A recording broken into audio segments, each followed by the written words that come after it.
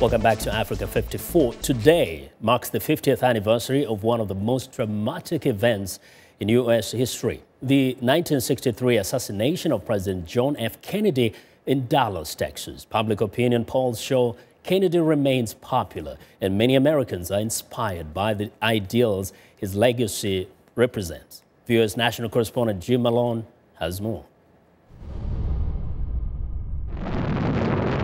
Space exploration was an important part of John Kennedy's new frontier.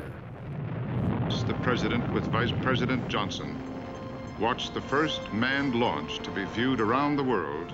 The early success of the Mercury manned space missions under Kennedy set the stage for the moon landing later in the decade and remains one of his signature achievements. Kathleen Kennedy Townsend is Robert Kennedy's eldest child and President Kennedy's niece. It was not about what I can do for you. It was, you should do this because it's tough, because it's difficult. We're going to go to the moon because it is hard and it will take all our best energies, but that will make us a better people when we do that.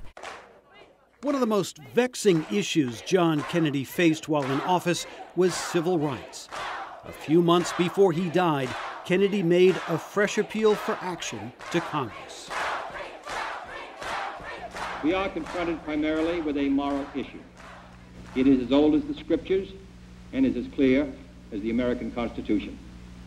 The heart of the question is whether all Americans are to be afforded equal rights and equal opportunities.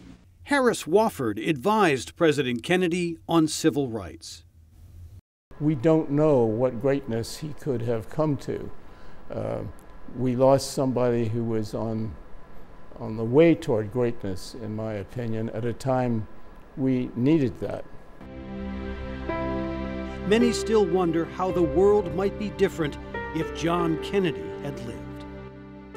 It's really sad. Our country lost a lot in November 1963, and when my father was killed. It was a lot, and I think we would have been a much better country had they lived. I'm not a believer that, that out of tragedy good can come. I think a lot of pain came and a lot of bad things for our country.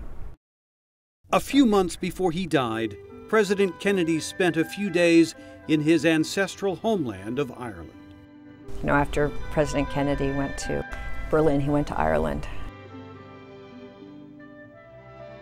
And he said that that was the happiest 4 days of his life.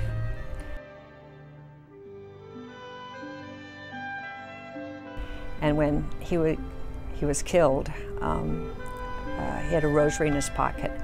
And Jackie sent that rosary to the people of Ireland, to the town that his grandfather came from, because she knew how much he believed his values came from that Irish immigrant experience. The energy, the faith, the devotion which we bring to this endeavor will light our country and all who serve it. And the glow from that fire can truly light the world. John Kennedy's words still echo from the past, and the flame atop his grave continues to burn, a beacon to those who strive to make the world a better place. Jim Malone, VOA News, Washington.